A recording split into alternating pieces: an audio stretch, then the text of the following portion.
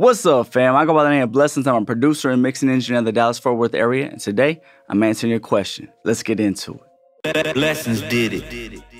Now, before I do get into answer this question, I want to say thank you to the homie Al Music and to anyone else that's leaving comments, asking questions. This makes my job a lot easier, guys, because I don't want to continue to make videos that are pointless and don't help you out, all right? That's the whole purpose behind this.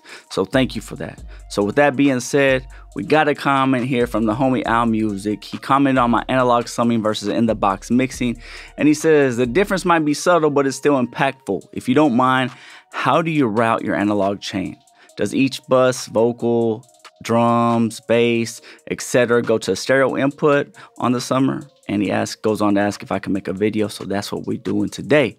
So, if you haven't watched the analog summing versus in-the-box mixing, I recommend go and watch that first because this is going to basically be a continuation of that.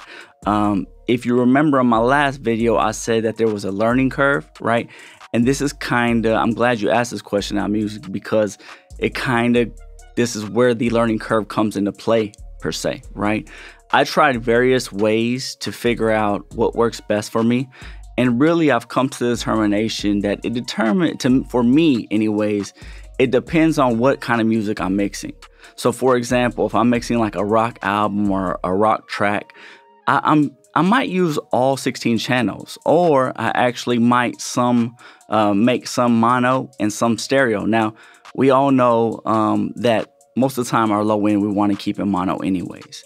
But for some reason, when I would mix my kick and 808 just mono through the summing channel, I felt like it didn't have as much punch. And maybe that's me, right?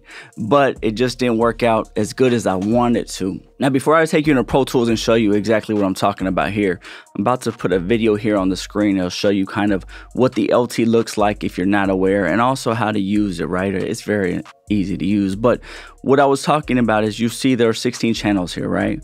And then if you press each channel in, you'll either get a yellow light or a green light, for those of you that don't know. The yellow light is for mono, the green light would be stereo, right?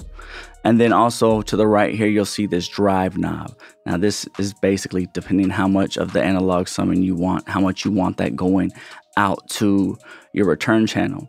So this is the big difference between this LT and the upgrade edition. I feel like you have more control as far as pushing it a little harder. Not too sure, but that's what I believe is going on. With that being said, let's head into Pro Tools here and I'll show you exactly what I'm talking about, okay? So this is my summing folder, okay?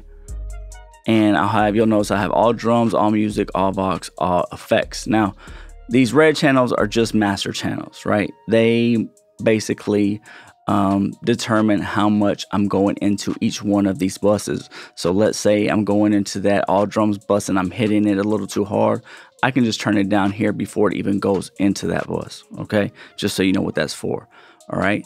Now with these, you'll notice I have line 1 and 2, line 3, 4, 5, 6, 7, 8. So I'm only using 8 of these channels, right? The other 8 channels are not being used.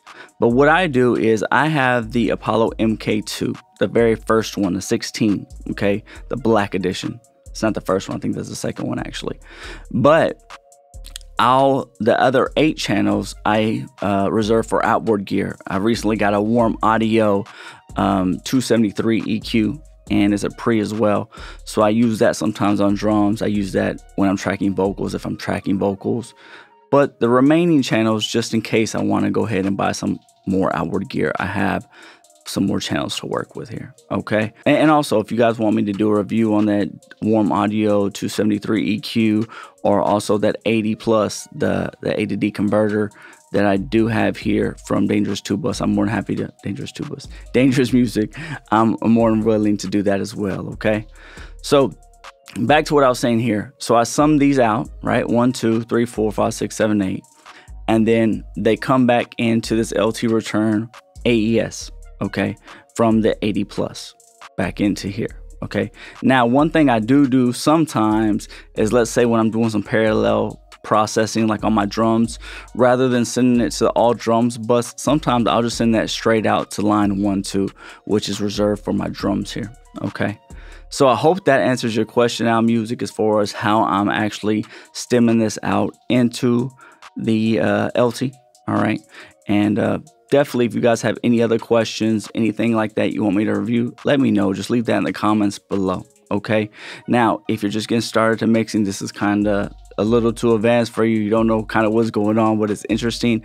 I did recently release my mini course, How to Start Every Mix. The link will be in the description, as well as some free presets for you if you guys want to pick those up. Also, I'm working on some new content, some new products for you guys. But if there's something that you want from me, the next product you would like me to make, definitely leave that in comments below as well. Like I said, I don't want to make videos and products that no one really needs or wants. That's just wasting both of our time, and that's not what we're here for, right? So with that being said, guys, I appreciate you tuning in. Again, I go by the name of Blessons, and remember to always, always, always trust your ears. I'm out. Blessings did it.